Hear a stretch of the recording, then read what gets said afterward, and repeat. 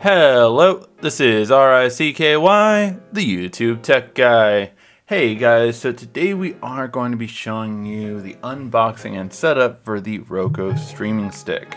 Now, Roku has become my favorite way to view all of the apps on my TV. Now, I have smart TVs in my house, I have an Android TV, but I will say that Roku just has by far the most apps, and you can clearly see it just because they're always the first to have all of the apps as soon as they come to TV. However, you can say that sometimes people say that, oh, well, it looks a bit dated now, but it's very simple, and I get it. They're trying to cater to both sides, the easy to use side and the difficult side. So let's go ahead and first unbox it, show you what you get in the box, and then we will set it up with my TV and show you how that works. So this is it. It's just the stick itself, and this is the entire Roku right here. So it plugs into an HDMI, you do have a reset button, and you have this, which you need to charge it. Now, one important thing to note is if you want to plug it into the TV or if you want to plug it into a wall outlet. Now, the benefit of plugging it into a wall outlet is that this won't shut off when you turn off your TV. If you do plug it into your TV, it will have to restart every time, so it'll be a little bit slower to turn back on your Roku when you turn on your TV. So take with that which one you want to do. And here we have the remote. So have that off. And now the big reason why I got this, because I actually have an old Roku that was just fine. One of the main reasons I got this was because of the ability to actually control the volume on the remote. Now, I did have an addition called a side click, which I'll leave the link in the description down below for that one if you have an older Roku. But one of the big things about this one is that you have everything you need right here. I like the button layout bigger too. The play button is actually a lot bigger, which is nice, so I can actually feel it out at night if I'm watching it in our bedroom. And you can actually have the voice command, so really nice overall. And why did I get this one instead of the 4K version? Well, in my bedroom, it's still a 1080p TV, and I don't plan on upgrading that to a 4K anytime soon. You know, I have my 4K for my office and for my living room. Don't really need it for my bedroom, I'm fine with it. And you know, we have like a 48-inch, I think, so not bad at all. For that purpose is why I didn't get the Plus version. Now, the Plus version costs 20 bucks more, and if you do have an 4K TV and HDR, that's what the one you want to get. But if not, save the 20 bucks and get this one. So I did notice that they also changed, I feel like they change these every couple of months who their affiliates are.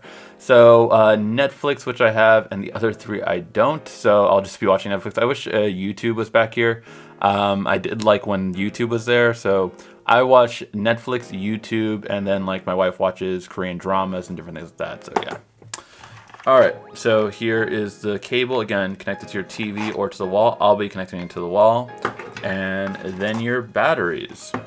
And then we will show the setup process on how to make this all work. Okay guys, so now we're going to show how to set it up. So when you first start, let's choose your language. So you're just going to choose which language you're using. And now it's looking for wireless networks. So as it looks for wireless networks, we are going to hit ours. So that is right there. And then we're going to put in the password. So all right, now that we put in our password, just gonna hit connect. And now it's going to connect to the proper locations. Now, as it connects to your internet, you do have to create a Roku account generally. Now, it's up to you if you do want to do it right away. It looks like we need to update for this one as well, so let's go ahead and get that started. But with the Roku account, you will need another device, whether it be your smartphone or whether it be your laptop or a tablet. You need another device to set it up, sign into that, and then it will sign into here automatically. Kind of like when you sign into a specific channel that you want to see on here, it's going to be the same kind of concept. So really nice and easy after you get past that step, but you do need to get through that step in order to set it up. Now this update is taking a little bit of time, but as you see, it's probably gonna be about 2 minutes. It's gonna have it start up and then restart again. So that'll take a little bit of time. So we'll go and have it restart and then start again. Okay, so now that it restarted, it's saying, hey, what do you want this quality to be? It will detect it automatically. So for me, it did detect that I have a 1080p TV and it does support HDMI 1.4. So we're gonna hit OK automatic on that. And now it will change the resolution, which was at 720p, now to 1080p. And then it's gonna ask you to hit yes, this screen looks good. And now it's all set. Now the other thing that this new Roku device that the other one didn't have before is it has the power and volume key. So you're gonna be able to control your TV with that. Yes, the music is playing. And yes, the music stopped playing. And now I can already control it. So my guess is it figures it out through the HDMI connection, which TV you have, which is really nice. And now it already works with the volume up and down. No programming needed, which is really awesome.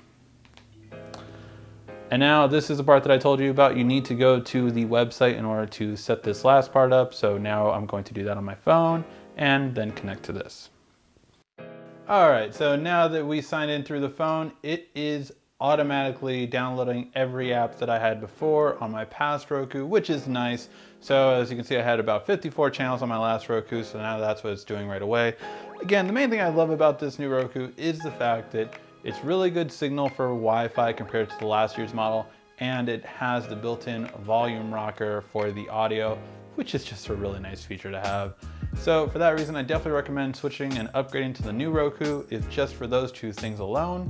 And definitely if you do have a 4K one, you do want the $20 more version, both links will be in the description down below for each version. Thank you guys always for watching. This has been RICKY, the YouTube Tech Guy.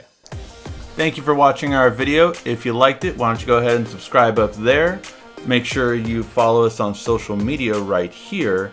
And of course, check out our latest video up there. And right down here, you're going to find the perfect video for you. Or at least that's what YouTube tells me. Thanks again.